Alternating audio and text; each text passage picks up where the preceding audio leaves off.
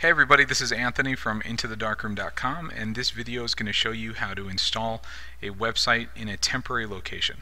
So the first thing I'm going to do is I'm going to pick a website that I want to install, and I'm going to click Buy. That's going to take us to our installer, and I am going to go ahead and put in a discount code here if you have one. You can put one in. If you don't have one, you could probably find one on our website. I'm going to go ahead and click Install. And now I'm going to click on the user license agreement that I agree, and I am going to proceed with the installation.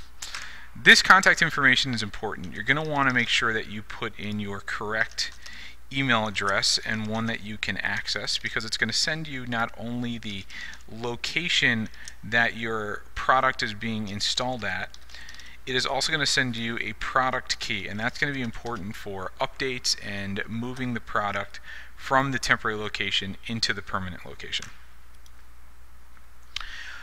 Now that we're at the domain setup area, this is important. You're going to want to pick the exact location, the final location that you want your website to live. So for right now, I'm going to type in my domain.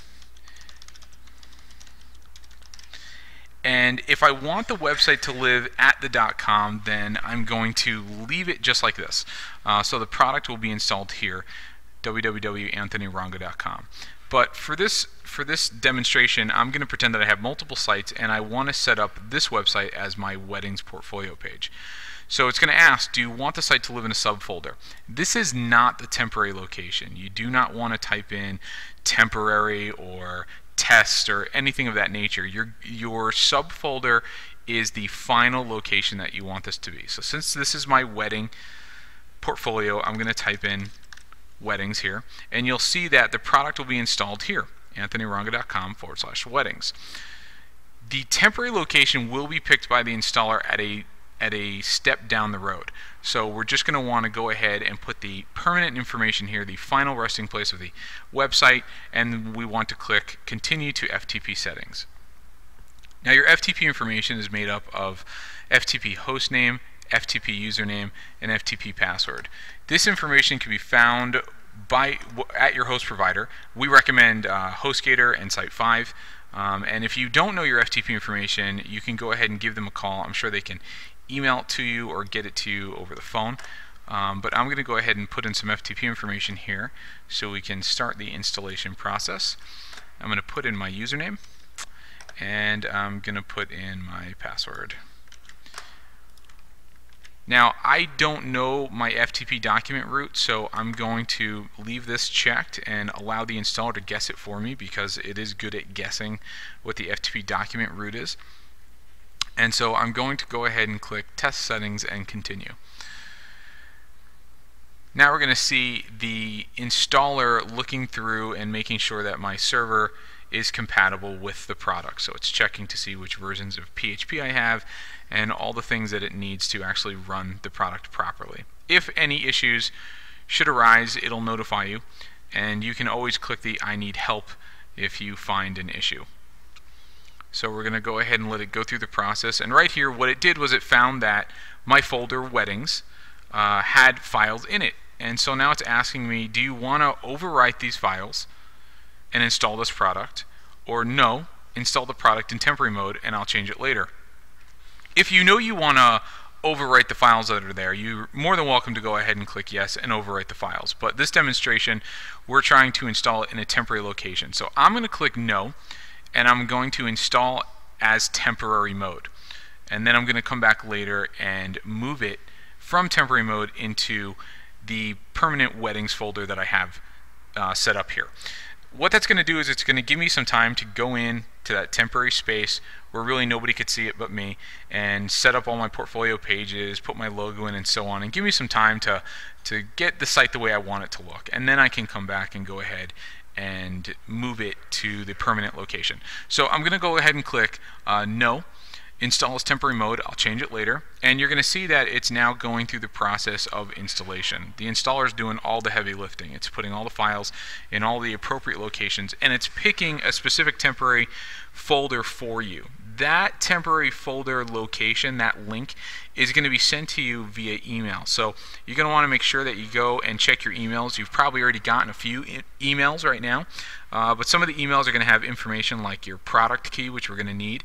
The product key is associated specifically with a product that you're installing, and it's going to allow you to update the product and allow you to move the product. And you can see here that we're finishing up the installation process. It only took a short time. It's cleaning up right now, and we're going to be done soon. Okay, so we have our success page. When you get to the success page, sometimes it offers you an additional discount on another product. If you choose to accept this offer and you click yes, it's going to take you back through the installer. All your FTP information will be fast-tracked, and you'll be able to install another product at a discount pretty quickly. So always look for that option. You never know what percentage you're going to get.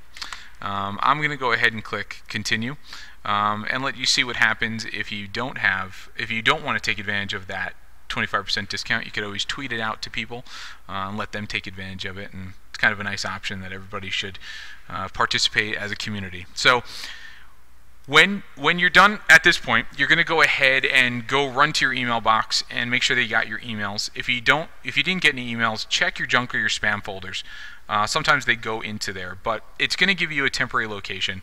It's going to look something like your .com / the name of the template - index.php.